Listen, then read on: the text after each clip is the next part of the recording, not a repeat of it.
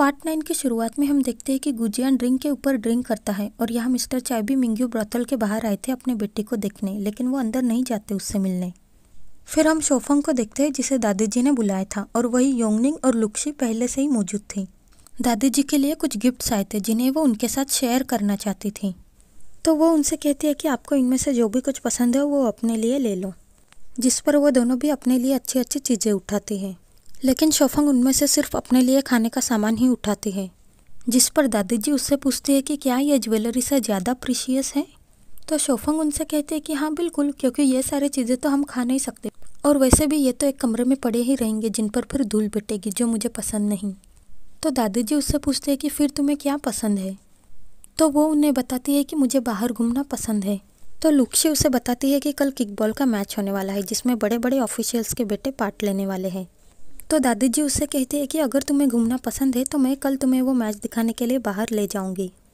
फिर हम देखते हैं कि शोफंग भी कंपटीशन वाली जगह पर पहुंच जाती है जहां पर लुक्सी और योंगनिंग पहले से ही मौजूद थी। तो वो योंगनिंग से पूछते हैं कि तुम लोग इतने जल्दी क्यों आ गई।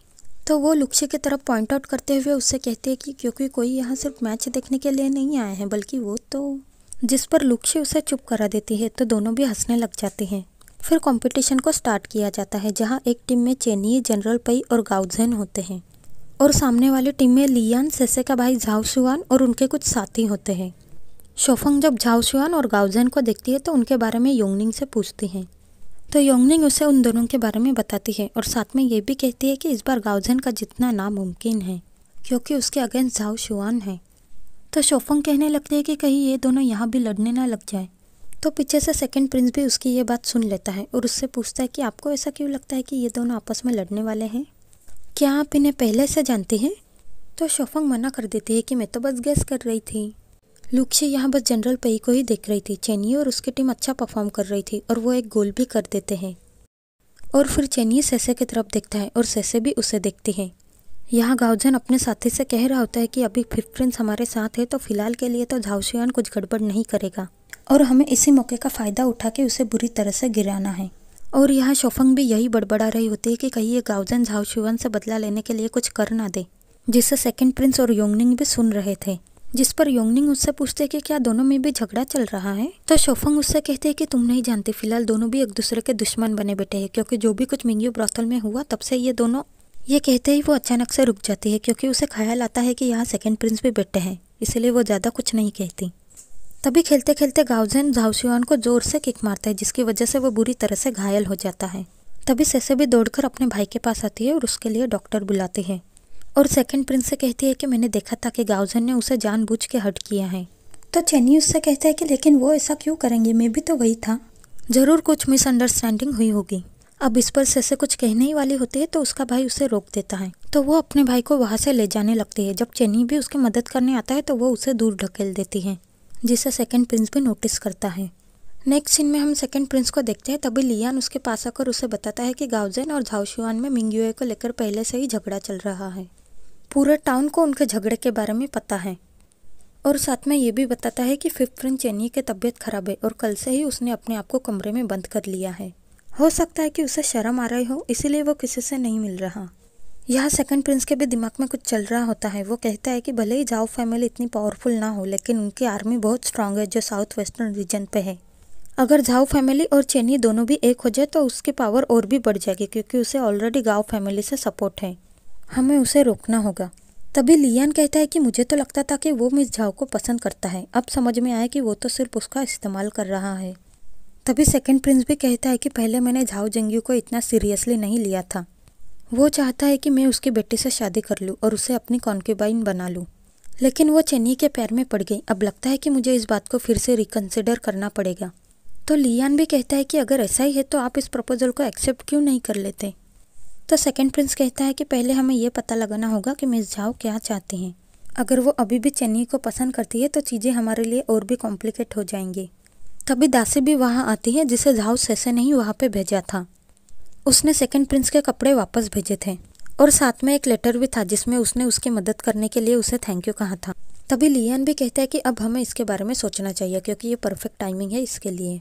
फिर हम शोफंग को देखते हैं क्वीन के सामने, जो उसकी स्टडी कहाँ तक पहुँची यही चेक कर रही थी।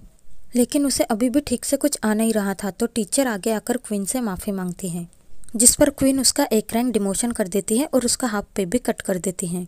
जिस पर शोफंग क्वीन से कुछ कहने ही वाली होती है कि योंगनियन उसे ऐसा करने से रोक देती है।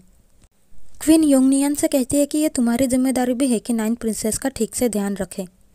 फिर तुमने उनकी स्टडी अच्छे से मॉनिटर क्यों नहीं की? कि तभी कोई वहाँ क्वीन को 5th प्रिंस के हालत के बारे में खबर देने आता है। 5th प्रिंस बहुत बीमार है और उन्होंने अपने आप को कमरे में बंद कर लिया है। तभी क्वीन की पर्सनल मेड उन्हें बताती है कि 5th प्रिंस बीमार नहीं है। दरअसल मैंने कुछ लोगों को वहाँ उन्हें चेक करने के लिए भेजा था, जो कह रहे थे कि वो किसी से भी नहीं मिलना चाहते। और पैलेस के सर्वेंट में भी यही बातें हो रही है कि उन्हें लव सिकनेस हुआ है। दरअसल कल खेल के मैदान में उन्होंने गावझेन की साइड ली थी, जिसकी वजह से मिस झाओ उनसे गुस्सा है और उनसे बात नहीं कर रही, और इसीलिए वो ऐसे बहाने कर रहे हैं, जिसे शोफंग भी वहाँ खड़ी रहकर सब कुछ सुन रही थी। तो क्वीन भी गुस्सा हो जाती है और ऑर्डर देती है कि झाओ सेसे को यहाँ बुलाया जाए। वहाँ से बाहर निकलते ही शोफंग टीचर से माफ़ी मांगती है और उनसे कहती है कि अब से मैं अच्छे से बिहेव करूंगी। लेकिन इस बार टीचर शोफंग पे बिल्कुल भी नाराज़ नहीं थी। वो उससे कहती है कि यहाँ पैलेस की लाइफ बहुत ही बोरिंग है, लेकिन तुम्हारे यहाँ आने से इसमें 4 चांद लग गए। तुम्हें स्टडी करना पसंद नहीं और तुम काफ़ी शरारती हो, लेकिन जितने भी दिन मैंने तुम्हारे साथ बिताए मैंने जाना कि तुम बहुत कमाल की लड़की हो। तो शोफंग उनसे पूछने लगती है कि क्या मैं इसे अपनी तारीफ समझूं? तो वो भी हंसने लग जाते हैं। जिसके बाद शोफंग चेन्नी से मिलने आते हैं और उससे कहती है कि मैंने सुना है कि तुम्हें लव सिकनेस हुई है। तो चेन्नी उससे कहता है कि ये तुम क्या कह रही हो? तो शोफंग उससे बताते हैं कि क्वीन ने मिस झाओ को मिलने के लिए बुलाया है, जिसे वहाँ एक मेड भी सुन लेती है और उठकर वहाँ से चली जाती है। तो चेन्नी भी वहाँ से चला जाता है। फिर हम सेसे का देखते हैं क्वीन के पास, जो उनसे कह रहे होते कि तुम एक पढ़ी लिखी लड़की हो जो जानती हो कि तुम्हें क्या करना चाहिए और क्या नहीं, और उसे चेन्नी से दूर रहने के लिए कहती है। तो सेसे क्वीन से माफ़ी मांगते हुए कहती है कि मैं उनसे प्यार करती हूँ, जिस पर क्वीन उससे कहती है कि उसकी किस्मत पहले से ही प्रिंसेस के साथ लिखी जा चुकी है और उसे इन सब से दूर रहने के लिए कहती है। फिर जब वो वहाँ से बाहर निकलती है तभी चेन्नी भी उसके पास आता है और उससे इन सब के बारे में पूछता है। तो सेसे उससे कहते हैं कि आप प्लीज मुझसे दूरी बनाए रखें, जिससे बाकियों को कोई मिसअंडरस्टैंडिंग ना हो। और ये सारी बातें वो मेड भी वही खड़ी रहकर सुन रही थी। आज से हम एक दूसरे से बात नहीं करेंगे और आप भी मुझसे मिलने की कोशिश मत करिएगा। ये कहकर वो वहाँ से चली जाती है। जिसके बाद वो मेड इन सब के बारे में 2nd प्रिंस को आके बताती है और साथ में ये भी कहती है कि आजकल 9th प्रिंसेस भी अक्सर 5th प्रिंस से मिलने लाइब्रेरी आया करती हैं। जिसके बाद हम 2nd प्रिंस को झाओ जिंग्यू के पास देखते हैं, जो उससे कह रहा होता है कि मैंने सुना है कि तुम्हारी बेटी 5th प्रिंस को पसंद करती है। तो झाओ जिंग्यू उसे बताता है कि मेरी बेटी तो नादान है, उसे इन सब की समझ नहीं है कि उसके लिए क्या अच्छा है और क्या बुरा। लेकिन आप चिंता मत करिए, वो अब समझ गई है कि उसके फ्यूचर के लिए क्या सही है, आप बस निश्चिंत रहिए। तो 2nd प्रिंस भी मान जाता है और उसे एक टोकन गिफ्ट करता है। नेक्स्ट हमें कोर्ट का सीन दिखाया जाता है, जहाँ पर किंग 2nd प्रिंस से कह रहा होता है कि मार्कस बेन पोजीशन के लिए एक नाम सजेस्ट करे जो दांची को गवर्न करेगा। तो वो झाओ जिंग्यू का नाम लेता है और बाकियों को भी इससे कोई आपत्ति नहीं थी। तो राजा भी मान जाता है, जिसके बाद उसे मार्कस बेन बना दिया जाता है और अगले 3 दिनों में उन्हें वहाँ के लिए निकलना था। और सीन यही शिफ्ट हो जाता है, जहाँ पर हम शोफंग को चेन्नी के पास देखते हैं, जो उससे पूछ रही होती है कि तुम मुझे काम करने के लिए देने वाले थे। तो चेन्नी उससे कहता है कि तुम्हें कुछ भी करने की जरूरत नहीं है, बस चुपचाप यहाँ पे बैठी रहो। तो शोफंग उससे कहती है कि ऐसे कैसे, 2nd प्रिंस ने मुझे तुम्हारे साथ काम करने का ऑर्डर दिया है। तो वो उससे बताता है कि क्योंकि वो जानते हैं कि तुम यहाँ पर रहकर बोर होती हो, इसलिए उन्होंने ऐसा कहा, लेकिन तुम्हें इसमें इन्वॉल्व होने की कोई ज़रूरत नहीं, ये औरतों के काम नहीं। तो शोफंग कहती है कि औरत को भी मर्द के बराबर कदम से कदम मिलाकर चलना चाहिए, और वो ऐसे ही बड़बड़ाने लग जाती हैं। तो वो परेशान होकर उससे कहता है कि तुम्हें अपनी बोरियत भगाने के लिए यहाँ से जो भी किताब पढ़नी है वो ले लो। ये कहकर वो ताज़ी हवा खाने के लिए वहाँ से बाहर चला जाता है। तो शोफंग उसके पीछे आती है और उसे बर्फ़ फेंक के मारती है। तो चेन्नी भी बिल्कुल वैसा ही करता है और दोनों भी एक दूसरे पे बर्फ़ डालकर मस्ती कर रहे होते हैं। और यहाँ मिनिस्टर गाओ अपने बेटे गाओजन को पिटवा रहा होता है, क्योंकि उसकी वजह से उसका बना बनाया प्लान बिगड़ गया, जिसकी वजह से मार्कस बेन झाओ जिंग्यू को बना दिया गया। तो गाओजन उन्हें बताता है कि यह सब कुछ क्वीन की वजह से हुआ है, क्योंकि वो नहीं चाहते कि 5th प्रिंस की शादी मिस झाओ से हो। अगर ऐसा नहीं होता तो 2nd प्रिंस कभी भी झाओ जिंग्यू का नाम नहीं लेता। तो गाओकुन भी अपने फादर को समझाते हुए उनसे कहता है कि अब इससे पिटकर कोई भी फायदा नहीं होने वाला, अब हमें आगे कोई और प्लान सोचना होगा। और यहाँ 2nd प्रिंस कह रहा होता है कि अब झाओ फैमिली भी मेरे साइड है। 9th प्रिंसेस से शादी के बाद शी स्टेट की पावर भी मुझे मिल जाएगी, जिसके बाद गाओ फैमिली मेरा कुछ भी नहीं बिगाड़ पाएगी। तभी लियान उसे बताता है कि मुझे झाओ फैमिली पे पहले से ही शक था और इसीलिए मैंने अपने कुछ लोग भेज दिए थे उन पर नज़र रखने के लिए। और मुझे पता चला है कि मिस झाओ और 5th प्रिंस दोनों भी झाओ जिंग्यू को सी ऑफ करने गए हैं, वो दोनों अभी भी साथ में हैं। तो 2nd प्रिंस गुस्से से वहाँ से निकलता है। यहाँ हम चेन्नई को सेसे और उसके फादर झाओ जिंग्यो के साथ देखते हैं। दरअसल ये सारी चेन्नई की प्लानिंग थी, उन्होंने बस झगड़ने का नाटक किया था। सेसे अपने फादर को चेन्नई से शादी करने के लिए मना लेती हैं और उन्हें भी अपने बेटी के प्यार के खातिर मानना ही पड़ता है, जिस पर चेन्नई उन्हें दांची का मरकजबन बना देता है। जिसके बाद वो चेन्नई का शुक्रिया करता है और उसे अपने बेटी का ख्याल रखने के लिए कहकर वहाँ से निकल जाता है, जिसे लियान और सेकंड प्रिंस भी देख लेते हैं और कहते हैं कि काफ़ी अच्छी प्लानिंग थी तुम्हारी। फिर हम गुजियान को देखते हैं जो दोबारा से ड्रिंक कर रहा था और मिस्टर चाय भी वहाँ बाहर खड़े रहकर उन्हें देख रहे होते हैं। तभी वहाँ मिंग युए भी आती है तो गुजियान उससे पूछता है कि क्या कोई तुमसे मिलने आया था, तो वो मना कर देती है और उससे पूछते है कि क्या कोई आने वाला था, जिस पर गुजियान कुछ नहीं कहता। तो वो उससे पूछते है कि तुम उस हमले से कैसे बच गए, तो गुजियान उसे बताता है कि था एक सेवियर जिसने मेरी जान बचाई और मुझे मार्शल आर्ट्स पे सिखाया और मैं उन्हीं के साथ शी स्टेट में प्रिंसेस मिंग युए के अंडर बड़ा हुआ, लेकिन उनके मरने के बाद मैं यहाँ आ गया। तो वो उससे उसके बारे में पूछता है कि तुम यहाँ कैसे पहुंचे, जिस पर मिंग युए उसे बताती है कि मैं और माँ फादर के आने का इंतजार कर रहे थे लेकिन वो नहीं आए और उन लोगों ने हमें जिंदा ही जमीन में गाड़ दिया। मैं जमीन के थोड़े ऊपर रहने की वजह से कुछ राह चलते लोगों ने मुझे बचा लिया। फिर मैंने सिंगिंग और डांसिंग भी सीख ली, जिसके बाद मैं यहाँ मिंग्यो ब्रॉथल आ गई एज अ म्यूजिशियन। लेकिन मुझे इस बात का बहुत दुख है कि मैं अपने दुश्मनों का कुछ भी बिगाड़ नहीं पाई जिन्होंने हमारे साथ ये सब कुछ किया। जिसके बाद वो उसे ब्रॉथल तक छोड़ देता है। गुजियान जब मिस्टर चाय को देखता है तो उनसे पूछता है कि आप उससे क्यों नहीं मिलते, तो मिस्टर चाय कहते हैं कि जनरल चेन मर चुके हैं। तो गुजियान उनसे कहता है कि लेकिन यानर के फादर तो अभी जिंदा है, जिस पर मिस्टर चाय उससे कहते हैं कि दुनिया की नज़र में जनरल चेन आज भी गुनहगार है। अगर लोगों को पता चल गया कि मैं जिंदा हूँ तो यानर को फिर से वही डर की जिंदगी जीनी पड़ेगी जो मैं बिल्कुल भी नहीं चाहता। जिसके बाद दोनों बाप बेटों के गिले शिकवे भी दूर हो जाते हैं।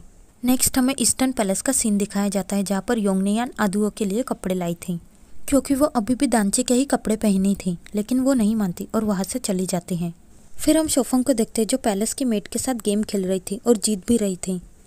तभी पीछे से योंगनियान आती है और उसे वहाँ से ले जाते हैं। जाते जाते शोफंग भी वहाँ से 2 कॉइन्स ले लेती है, जिसके बाद हम उसे वही 2 कॉइन्स हाथ में पकड़े हुए देखते हैं जिनसे वो सुबह खेल रही थी। और वो कुछ नोटिस करती है कि दोनों कॉइन्स के साइज और थिकनेस में फ़र्क है, जिसे लेकर वो लाइब्रेरी में ड्राइंग बना रही थी। तभी पीछे से चेन्नई भी आता है और उसे ऐसा करते हुए देख लेता है।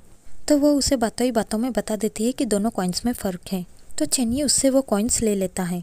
वो जब कॉइन्स को वापस मांगती है तो चेन्नई उसे नहीं देता, जिस पर दोनों भी एक दूसरे से छीनने लग जाते हैं।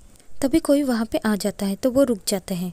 जिसके बाद चेन्नई जनरल पेई के पास आता है और उन्हें मिस्टर चाय के पास जाकर इन कॉपर कॉइन के मैटर के बारे में बताने के लिए कहता है। जिसके बाद हम जनरल पेई को मिस्टर चाय के पास देखते हैं और वो उन्हें वही 2 कॉइन्स देते हैं, जिसे देख मिस्टर चाय उनसे कहते हैं कि इनमें से जो एक कॉइन है वो पुराने गवर्नमेंट ऑफिसर के थ्रू इशू किया गया है और जो नया वाला है वो कॉपर से बना हुआ है जो इस पुराने वाले की कॉपी है।